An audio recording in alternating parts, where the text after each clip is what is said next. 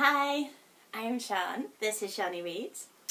This is another little haul, just a small amount of books, so it's like my second January book haul, a couple of which I showed you before. Yeah.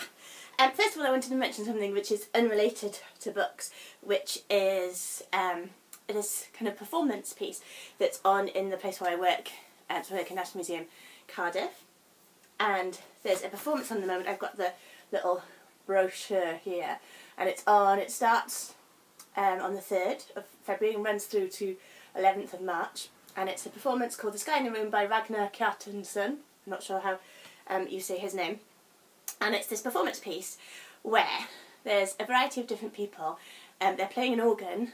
There's a room with nothing else in it, just this organ, and it's quite subdued lighting. They're playing the organ and they're singing the same song, which is called The Sky in the Room, which is an Italian song, and they're singing that same song over and over for a month.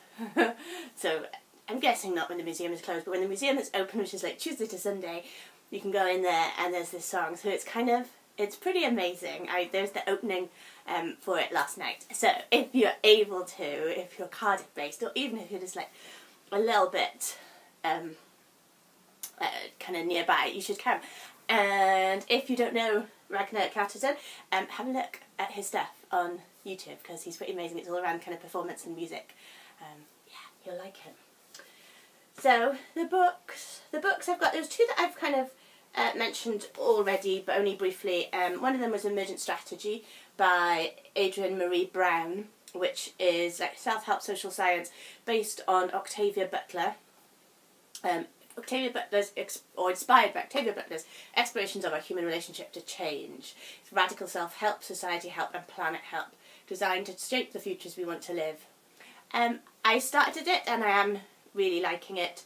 It's kind of easy to read and really interesting. So I guess if you're into Octavia Butler, you might like this as well. I haven't read any Octavia Butler. Yeah, it looks good.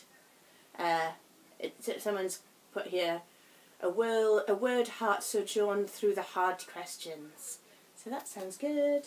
The other one I've got, which I also mentioned, was Mean by Myriam Gurba, which is memoir. I like the beginning. The first bit says, "Let's become a spot upon which fateful moonlight shines. Let's become that night. Let's become that park. Let's absorb and drip. We're damp grains of earth. We're grass purged of colour. We're baseball bleachers. We're November's darkness. We're the baseball diamond sediment. We host little league games by daylight. By dark we become an Aztec altar. We open our eyes. We allow them to adjust to the place and things described. Seasonal quiet prevails. Nothing squeaks or whimpers. Nothing hums." So that's a memoir. It sounds good, doesn't it? I like the look of that one. Last weekend I went to Aberystwyth to see my parents, and I knew I wanted to go and buy the Jesmyn book, because I'd just finished, or had recently finished Men We Read. So I wanted to buy Sing and Buried Sing by Jesmyn Wood. So I went to, there's this really good bookshop, which is up in the Art Centre, which is only small, but it kind of has a really interesting range of books. So they had this one, so I'm looking forward to reading this one. I think me and Bert are going to buddy read it. Also then, while I was in the bookshop, I saw these two Rebecca Solnits, and I've been meaning to get these for ages, meaning to read them. I was kind of hoping that that would come out in paperback, but it never seemed to. So, or maybe it is now, and that was kind of pointless. So there's Men Explain Things to Me,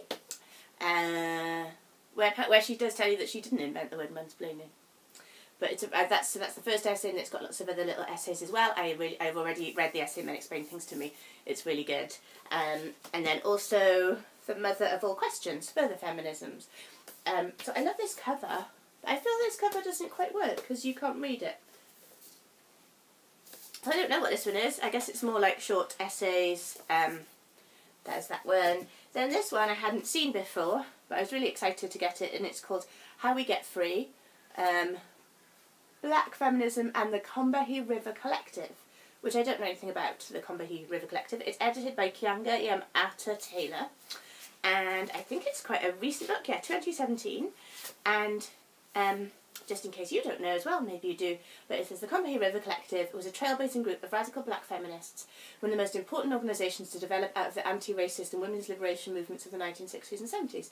In this collection of interviews edited by archivist scholar Keeanga-Yamahta Taylor, founding members of the organisation and contemporary activists reflect on the legacy of its contributions to black feminism and its impact on today's struggles. So that looks good. So it's lots of interviews. So I think it's going to be kind of easy to read as well. When I went to Tesco to do my shop, I did kind of sneak in The Husband's Secret by Liane Moriarty into my trolley because it was just £4. I mentioned that I read Big Little Lies, which I really enjoyed. And while I don't think I'm going to read this straight away, I like the thought of having it in the house. So if I'm kind of feeling like I just want something super light and kind of easy to read, that I've got this as well. And then the last book I've got came in my Fairy Loot. So I've decided to stop subscribing to Fairy Loot because it's quite expensive. I kind of love it, but it's a bit expensive. And one, there's only like so many Funko Pop figures I need, and it's pretty much enough. And now I've got quite a few. But also, recently the books have not been kind of ones I want to. It's like so it's young adult fantasy, but they've been a bit too fantasy, like a bit too high fantasy, or a bit too sci-fi-ish. So then I cancelled it, and then I got my box, and I was just like, oh, I love this box. And then I regretted cancelling it. But I'm going to keep it as that for now. But the book that was in it was The Cruel Prince by Holly Black. So I'm really looking forward to reading this one. I love Holly Black. What I loved back in the day when I read Tithe, it was like the first book I've read of that kind of thing, so I guess sort of urban fantasy. I love Spiderwick Chronicles as well, and I did really enjoy The Coldest Girl in Cold Town, which was a vampire one, which wasn't that long ago, but maybe not as much as like Tithe, and the kind of follow-ups to that were just, I loved them at the time. So this one, The Cruel Prince, is another kind of fairy one. In the Fairy Loot box, so there's the Cruel Prince himself. He's called, what's his name? Prince Carden. He apparently, according to, he apparently looks a bit like that.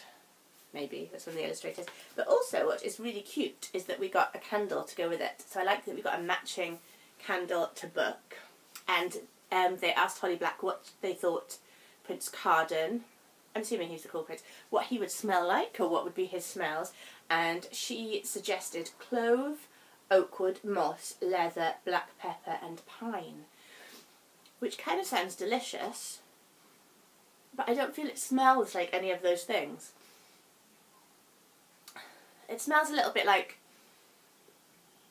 you know those, have you had those, what are they called, those candles, I've forgotten what they're called, the one that smells like clean cotton or something? It smells a bit like that. I'm not really getting oakwood and moss, which I would have liked, or the black pepper. So, that's that. That's everything. Have you read any of these books?